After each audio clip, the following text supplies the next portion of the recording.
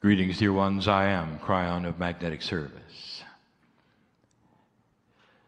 It sometimes takes a moment or two for you to move into an area of consciousness that would allow something like this. So many times we have said this, and we say it again: is the man in the chair channeling or just giving his own opinion? Is the process that is claimed to be here actually here? Is there a door that is opened to spirit at the moment or not? And this depends upon many things. And in the past, we have started to discuss these things. We've talked about the human filters. We've talked about Akashic filters. The things that would keep you from recognizing spirit. The things that would keep you from recognizing truth because of what you've learned. Knowledge is this way. It has helped you, and sometimes it doesn't. Is this real or not? And so you must discern the process of channeling before you ever even discern the message. You have free choice, dear human, to discern that this is accurate and true or not. It's going to be important that you do that in this particular message.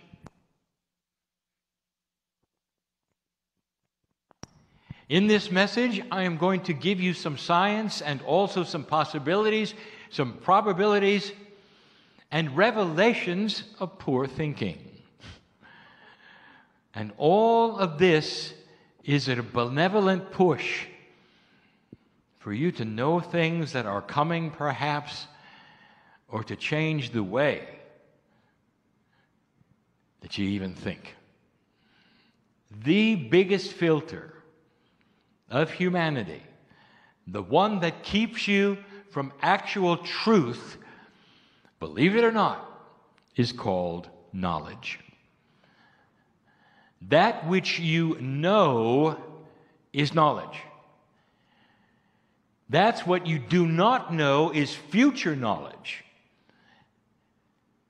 Now, every single scientist understands the difference. Every single one. For they know what is coming is going to teach them what they don't know yet.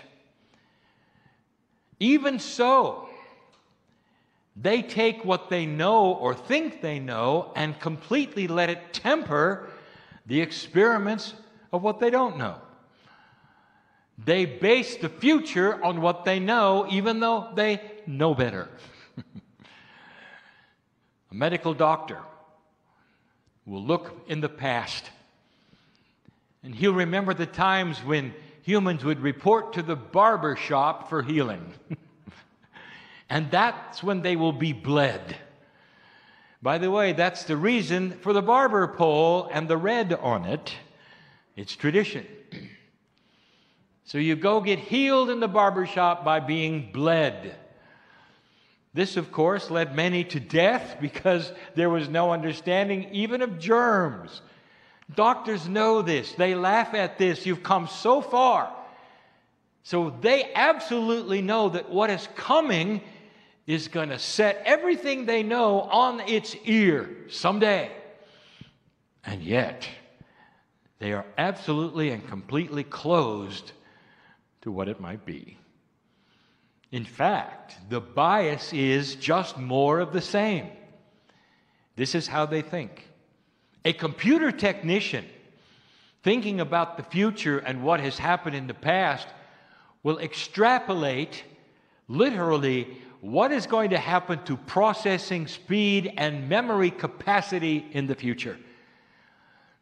And everything they can dream of that might happen to a computer will be wrong. More memory and faster speed and smaller. Sometimes the head of a pin will be The most amazing thing, like the brain. Like the brain. Well, they missed something. Let me give you a hint of where it's going that they don't know. 50 years from now, there will be computers, and they'll be completely and totally different. You see, instead of changing chips, they're going to have to deal with life. Parts of computing will have to have life, biology in the computer. By the way, that gives a whole new meaning to catching a virus. It's coming. It has to. There will be a combination, literally, of circuitry and life that is grown on a chip that will enhance computing power and memory, and what is being asked for, literally, in a computer will be completely different. What you ask a computer to do today will be laughed at compared to what you ask for it to do in 50 years. But it will be there. You don't know what you don't know. And the knowledge of what you do know then tempers what you will expect. 5 areas I'm going to talk about. I'm going to reveal new information tonight, even about that which is metaphysical in this speech, if you wish, about knowledge. Physicists are among the kinds of science and the scientists who expect change, who know that they don't know everything, are so aware of it. And yet the mistakes they make is to take known physics, that which is absolute, and then apply it to everything they don't know and expect more of the same. I point to the revelation and the discoveries of Vera Rubin. When she found out that the stars that orbit the middle of your galaxy don't behave in a Newtonian or Kepler fashion. Your solar system has objects around the sun, and the way they orbit is very definable by Newtonian and Kepler kinds of physics. The objects that are further away from the sun go slower. The ones closer to the sun go faster.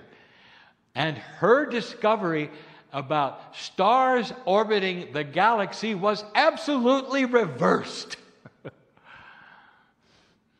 The stars that are further away go faster. What she discovered was that all of the stars go the same speed in relationship to the middle. Like they were pasted on a plate, all revolving together like a pizza. They do not follow the rules of the physics that you know. And so rather than physics looking at this saying, there is a new law of physics we don't know about yet, what they did instead was to name it dark matter, and called it altered Newtonian physics. That's like saying that when you discovered that the earth was round and you thought it was flat, you called it the altered flat earth principle.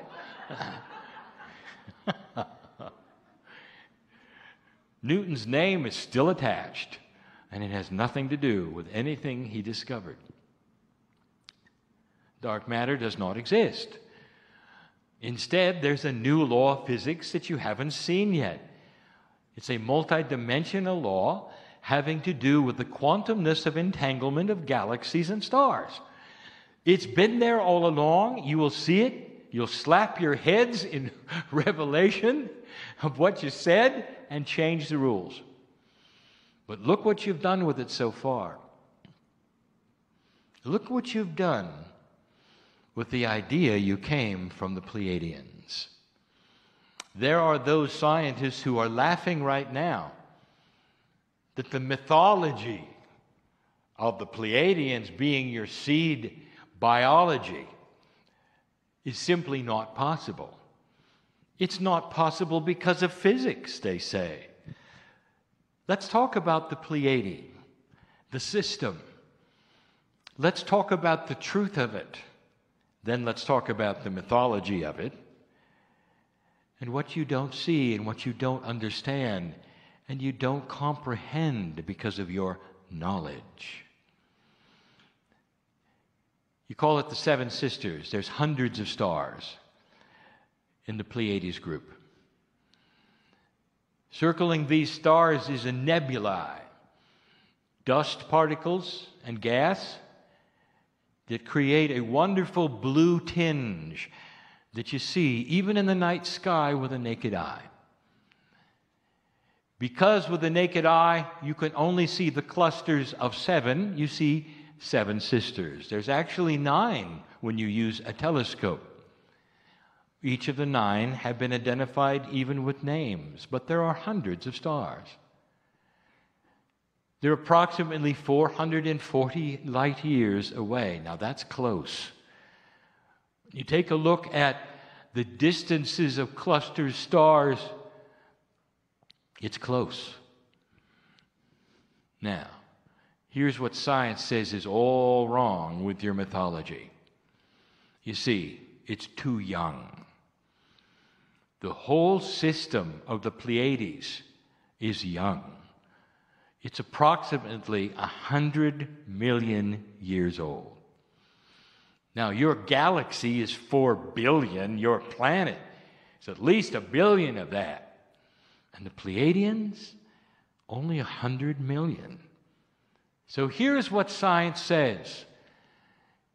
If this could be true that you came from the Pleiadians, it can't be because it didn't even have time to develop life yet, based on the way it developed here. It's too young. The suppositions apply this way. What you saw on Earth is going to happen there. That's incorrect. That life develops only a certain way based upon the way it developed here. That's incorrect. The possibility has never even been broached that perhaps the Pleiadian life as you think it exists was actually implanted there. How about that? It didn't grow. Perhaps it wasn't even natural from the planets it had. That is not even in the computation, is it? Based upon the knowledge you have on the planet, you have discounted completely the possibility of the benevolent star seeds that you have coming from where they came from. Too young, you say. What if their youth has everything to do with who they were, dear ones? These are just little vignettes of possibility I throw to you to give you things we know so well. And the Pleiadians who are here are smiling and know so well. You may be the new kids on the block because life just developed on the planet, but they had an entirely different scenario than you did. To become an ascended planet, they needed certain kinds of pushes from certain other kinds of planets. They had their own seed biology. Dear ones, it's important that you start thinking out of the box of your knowledge and open up to possibilities that are not what you've seen here. I want to show you some others.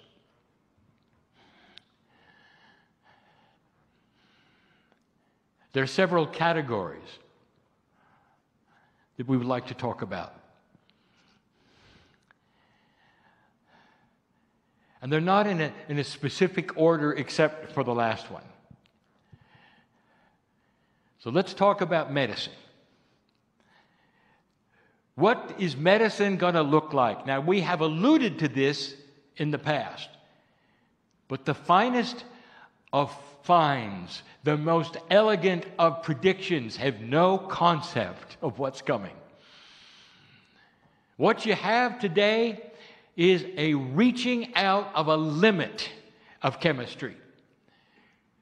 Now, the body is chemistry, so it makes sense, does it not, to look at the chemistry in the body and emulate it, to find out how it reacts to disease, therefore to create certain kinds of things that will react differently to cure the disease, perhaps to trick the body, to do things, to make curative elements, to save lives. It's absolutely normal what you have done. And it's going to reach an end very soon. Because the future of medicine is physics, not chemistry. You're going to start understanding and develop physics instruments that are going to speak literally to cellular structure and give it instructions without one chemical. There's always a reaction, isn't there? There's always a side effect. When you push one thing, something else reacts differently, doesn't it? How do you like it so far? The elegance of chemistry, the best chemicals you have that are helping with the worst diseases on the planet, all have side effects, and some are death.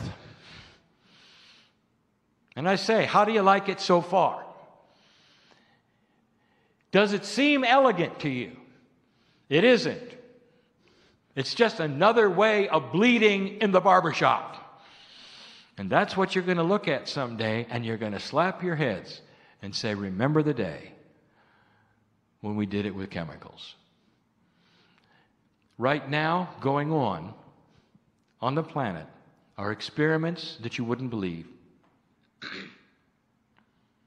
They're making discoveries to heal some of the most heartbreaking diseases you have. I reveal one because it's not a secret. I never give you things that somebody has not either worked on or thought of with free choice on this planet.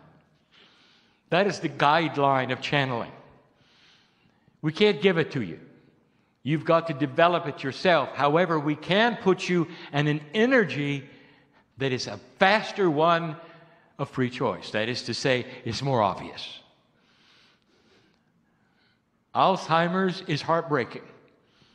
There are millions on this planet who develop it, seeming more all the time. It seems that way because you're living longer, and the plaque-like material that literally obfuscates that which is memory and clings to the certain parts of the brain, encrusts it, restricts it, imprisons it, and pretty soon you know what happens. Alzheimer's is going to be cured with physics. They're starting to find out that the plaque-like substance that imprisons those parts of the brain of memory, remembrance, is shatterable with sound. With high-frequency sounds tuned a certain frequency a certain way, the sheaths are literally dissolving and coming off. There's a lot of research to do, but it's a eureka moment, realizing that physics alone, without chemistry and no side effects whatsoever, can keep it from happening and cure those who have it. It's coming. It's coming. It's going to happen with energy. There are those working on stem cell technology right now who are using physics to guide the stem cells in order to create new cells. Stem cells created from the umbilical cord of the newborn without chemistry. Dear ones, the future is not more chemicals, and yet to the chemist and to the doctor, they're expecting better pills. Never seeing what might happen. Now, this is caused from the filter of knowledge. What you have and you know then gives you what you think is going to take place. It literally blocks you from seeing some of the potentials that you may have. Let's talk about war. Let's talk about something nobody is thinking about, completely and totally out of the perspective because you only have one knowledge of war. Your war has graduated. Bigger explosions. Better ways to explode. Higher yields. Weapons that fire faster. That's how it's grown. There hasn't been anything called anti-war, has there? I'm going to tell you something. There is physics that is possible that will create certain kinds of fields. Listen to me. Certain kinds of fields that are multidimensional that will not begin to even touch consciousness or biology.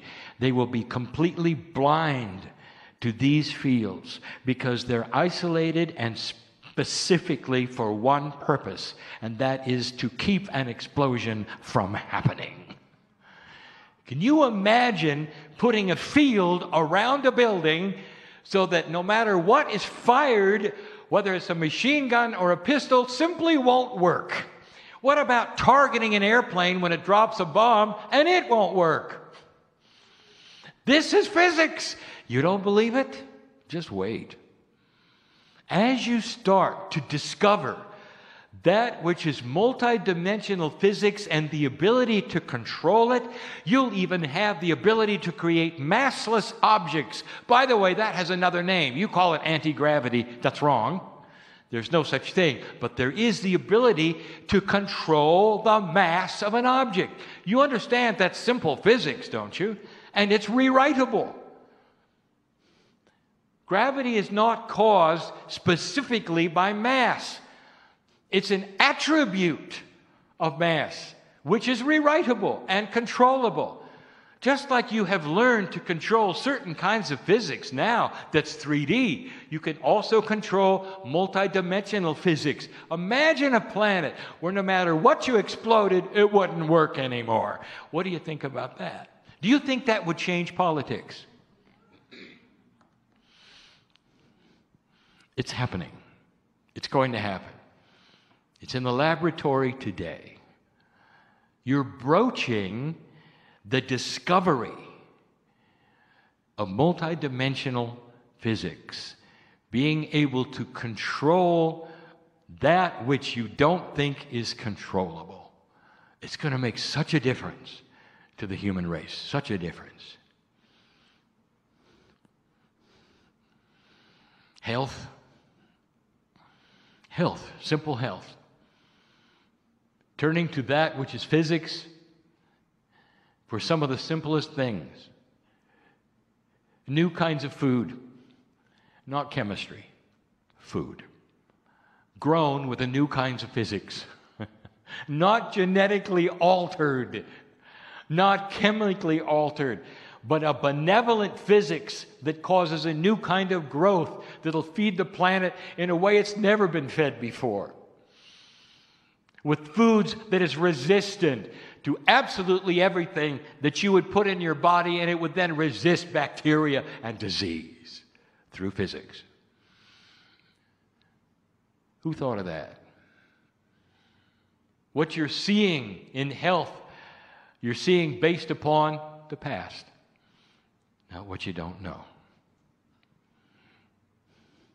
Finally, I want to talk about spirituality. New Ager, I want you to get real with me for a moment.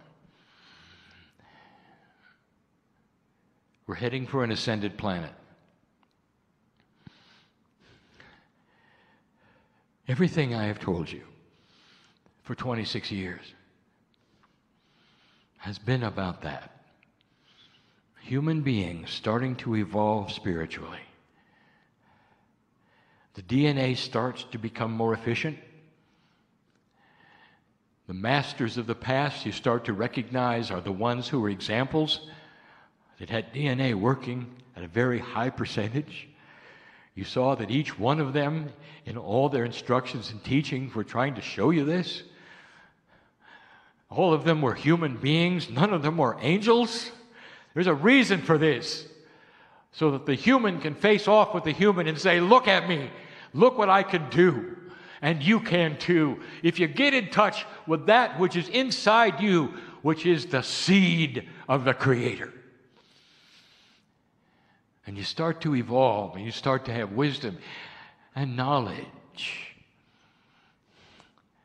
It creates peace on earth and more. What is an ascended planet going to look like? New Ager? Metaphysician? You have an idea, don't you? First of all, the end of religion. Everyone's going to think alike. You'll be floating around. You might even change colors. An ascended planet will be one where you'll only have consciousness. You won't need the body. You name it. This is what you think. And I'm here to tell you something. On this planet, right now, if you think that, you have it wrong. It's bigger than that. It's better than that. Believe it, it's better than that. What kind of free choice would you have if there were not choices? Listen to me. You don't homogenize a planet through wisdom. What you do through wisdom is get along. You don't become the same. And there will never be a time when you don't have free choice. I realize my partner just told me I used a double negative. You will always have free choice on this planet of the energy that you wish to take as your own. But the wiser the planet becomes, the path to enlightenment, that is, to see the light and to find the Creator, will be greater, and that's the path that over 90% will take. You will always have those who don't agree, but you will get along. There will be wisdom, so there will be no more war. There will be certain kinds of physics and invention to prohibit it. There will be healing and lifespans that will triple and quadruple the human race, and the wisdom will increase. You'll get to a place where you look a whole lot like you look now, and you get along. Religion? It will simply get wiser. And what that means is that it will morph. There will be new leaders claiming new kinds of things. They will then become the doctrine. The shift in energy will be obvious, and the doctrine will change accordingly, because the leaders will be in touch with God and be believed. Therefore, they will then create new doctrines, which will be those which get along. They'll understand it's okay to embrace every kind of different religion. You can stay in your box and still love someone in another box. Isn't that wisdom? It's different than you thought, isn't it? The Pleiadians had a planet which became so evolved they could control that which was their physical. Physics was controllable by consciousness. This is where it's going. Life force itself could be then restricted to consciousness without a body, and through entanglement travel to another place. They're still here. The physics of that requires that you understand it cannot go back to the physical. You must stay in an ageless consciousness state without physicality. I know for some of you, I am talking in riddles. And some of you know exactly where I'm going with this. This can be you too. And it won't be for 1,000,000 years. This happens slowly. It's happened before. You're on the cusp of discovery of how it works. And it won't work through anything you think you know.